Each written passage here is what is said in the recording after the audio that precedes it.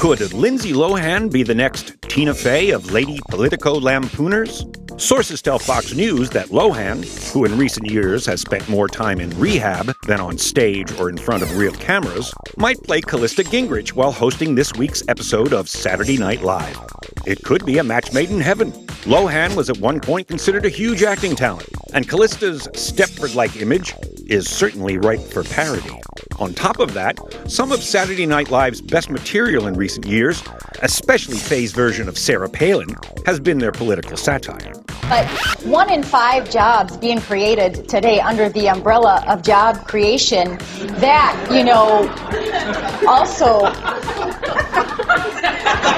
Of course, any sleep-deprived SNL writer can tell you, nothing is set in stone until much later in the week. Here's hoping Lohan shows up sober and ready to act. With the right hairstylist, she can make a convincing Mrs. Gingrich.